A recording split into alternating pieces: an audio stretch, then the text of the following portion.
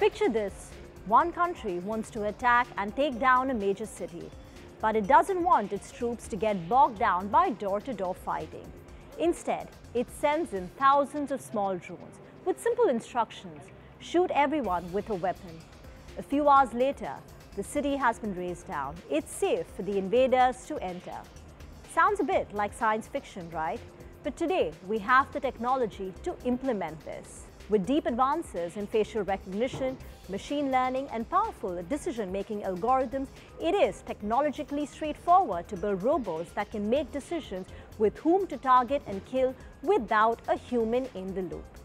Hello and welcome to Tech at Work. It's a gory topic that we're discussing today. We're talking about how AI has changed and can change the face of modern warfare.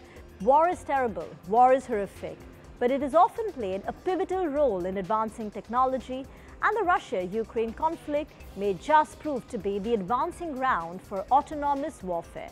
What we're talking about are lethal autonomous weapons systems, or killer bots, which according to the United Nations are weapons that can locate, engage, and select targets without human supervision. This takes the form of AI-powered drones, not your humanoid robots, which are difficult to maneuver. Now, the AI-powered drones are not the typical drones that we use. Drones are already in military use. It was used in the wars in Syria, Afghanistan, and even in the Russia-Ukraine. Ukraine is using drones to their great advantage. But these still require human input to spot and engage targets. The final decision rests with the human. But a Russian suicide drone has been spotted in various images on Twitter and Telegram in recent days. And this boasts of the ability to identify targets using artificial intelligence. They were identified as a type of lethal drone called loitering munitions sold by Zala Aero, a subsidiary of the Russian arms company, as per reports by various international publications. Now, whether it's been used by Russia, we don't know. But a notion that a killer robot, which has the technology to decide for itself who can decide who to kill, is here according to experts. That's one worry, right? But the problem is that a fully autonomous weapon also ushers in moral as well as ethical dilemmas. Let's talk about it.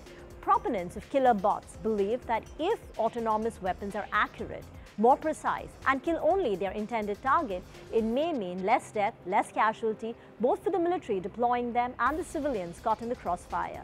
It may also mean removing the psychological and emotional burden of death from more people. Countries like US and Russia, UK, Israel, Australia are all against banning autonomous weaponry. But the opponents question, is it really okay for a machine to make a life and death decision in war?